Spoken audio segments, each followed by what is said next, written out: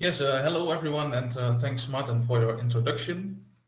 So, live from our beautiful Dutch country, I will give a short introduction how to use the database of nematodes and pathogens. By using a practical example, I will show you how I use this database in my own work and also how you can use it.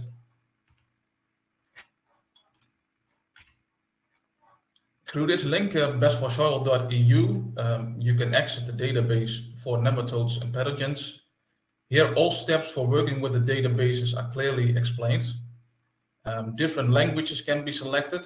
In total, there are 22 languages.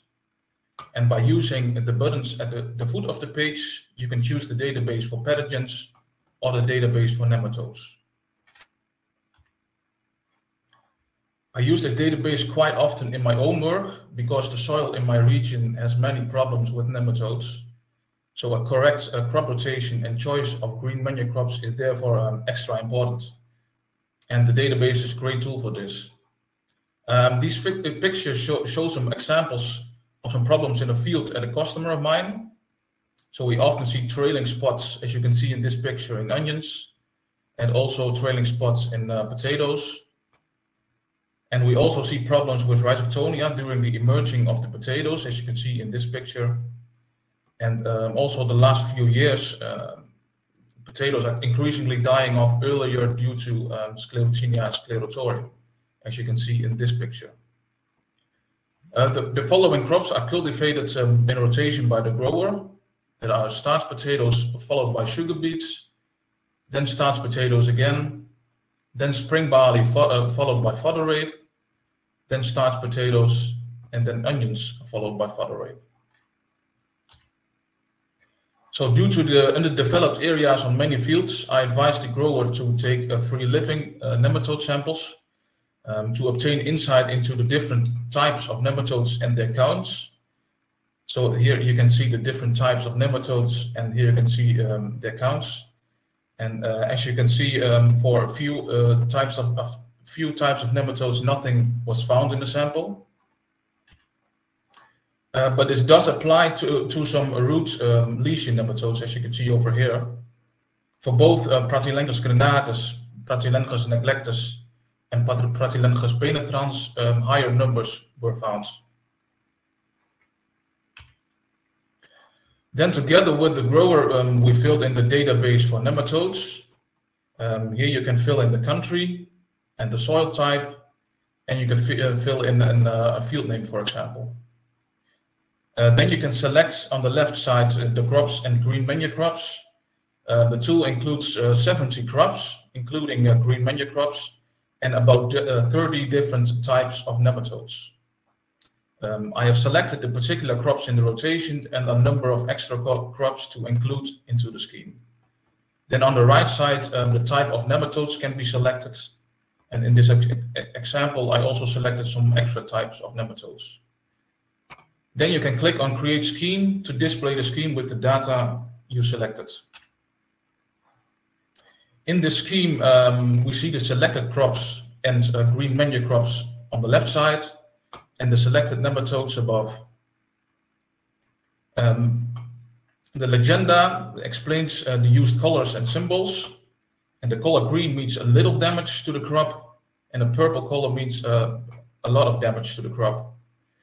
A dash or a small dot indicates the degree of multiplication of a certain nematode on a concerning crop. So 3 dots means a strong multiplication, and a dash means double dash means an active population decline.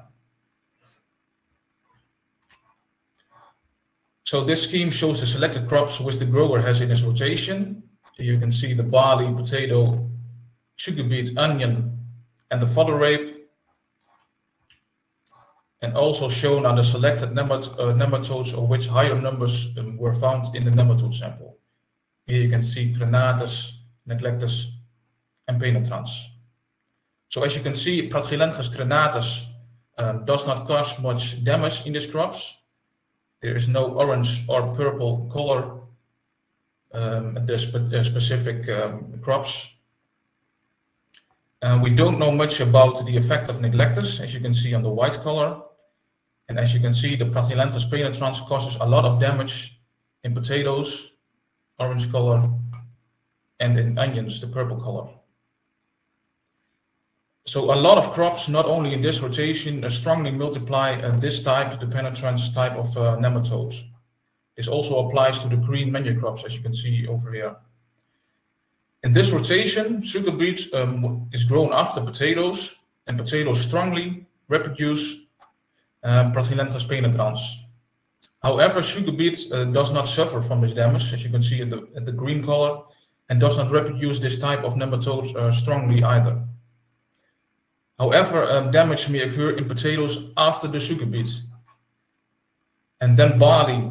Barley is not affected by penetrans either. But the fodder rape after barley, as you can see over here, causes a strong multiplication of penetrans. And this can cause a lot of damage in the next 2 years in the potatoes and the onions,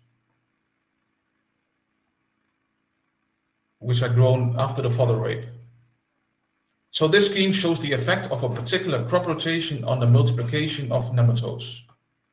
So for this grower, other crops in the rotation that multiply penetrans less as potatoes or onions would be a good solution, but the farmer does not accept this solution because of financial reasons and the opportunity to tackle the problem partly in a different way. And there are also not many crops left for that region that can tackle the problem with penetrans.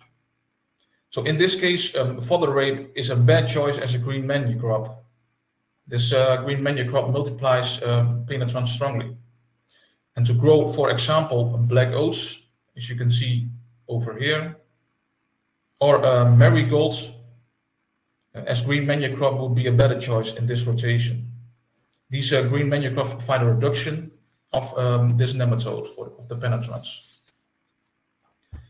When you click on a particular box in the scheme, for example, the penetrans in potato, you will get extra information about the nematode in that particular crop. So here you can see an example of information you will see by clicking on penetrans in potatoes. So we also saw damage from some soil-borne fungi, the Rhizoctonia and the Sclerotinia. And these fungi can be entered into the pathogens database. The tool contains about 140 pathogens.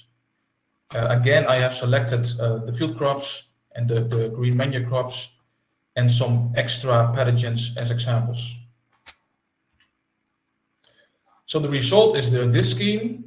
At the top are the selected pathogens, and on the left side, again, the chosen crops. The legendary works in the same way as with the nematode scheme. So I have selected the crops in the rotation and the soil-borne fungi that causes damage in this rotation, the Rhizoctonia solani and the Sclerotinia sclerotorium. Here you can see that Rhizoctonia solani causes a lot of damage only in potatoes. And potatoes is also the only crop that causes multiplication in this rotation. So there is not much to do about this in a crop rotation. Damage of Sclerotinia sclerotorium occurs mainly in potatoes, as you can see over here, and in onions. Here you can see that fodder rape is one of the few crops that causes a strong multiplication of Sclerotinia sclerotorium. And this does not apply to black oats or marigolds. For these soil-borne fungi, so the Rhizoctonia and Sclerotinia, black oats or marigold are also a better choice as a green menu crop. So at this farm, it would be a good solution to grow crops that multiply penetrans less as, for example, potatoes. But there are not many opportunities in that region to grow other crops that can compete financially with potatoes and onions. So as I said, the farmer doesn't want any other crops in his rotation, and therefore he accepts slightly lower yields. But fodder rape as a green menu crop causes strong multiplication of the harmful nematodes and pathogens. So I advise the grower to replace fodder rape with black oats. And in addition, on a number of fields with high numbers of penetrants, the grower is now producing winter barley instead of spring barley, and then followed by marigolds. And I must say the problems in his crops on many fields have diminished considerably since then. So the database on the Best4Soil website is a useful tool for me as a consultant, but also for growers to keep the soil healthy in an organic way. So thanks for your attention, and I will say take a look at the databases. And raise your questions in the F&A chat, please. Thank you, Erwin, for the talk. And we have already one question. What is the situation in European countries concerning sampling and testing soil for pathogens and nematodes? Do farmers consultants have easy access to laboratories? Yes, good question. So for the nematode samples, there are many ways in the Netherlands for testing, for do samples. But for like the soil-borne fungi, it's a bit difficult. Mm-hmm. Thank you. Another question by Anya is, what is your experience in using predatory nematodes or nematode trapping fungi to tackle root feeding nematodes? I'm reading the question. What is your experience in using? Yes. I don't have much experience with the predatory nematodes. We use a lot like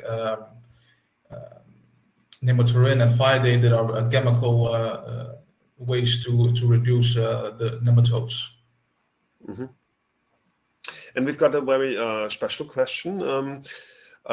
Soraya, she's asking that you said that the potatoes had problems with Rhizoctonia solani HE22, but the results of the database indicated that this HE does not affect the potato. Can you give a comment on that? In the database, it was Rhizoctonia solani EG3. I had it in my presentation, so it was EG3 that causes a lot of damage in the potatoes. Mm-hmm. Yes, so far, all the questions are answered so far. I wanted to ask you, do you have two very important things you want to share with the audience or two take-home messages? I think it is very important in the future to tackle many problems on an arable farm in an organic way, and I think the database is a great tool for this to do this. Mm-hmm. Thank you. We got another question actually by Vitalia. Can you clarify the process from a farmer's point of view? Does a farmer first get the soil test for the nematodes and then use a database to choose the right crop rotation? Yes, yes.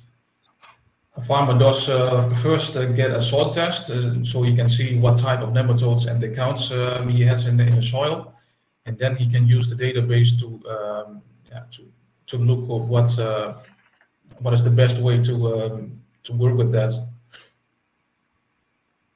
Mm-hmm. Yes. Okay. If there are no other questions, then I would say that we already go to break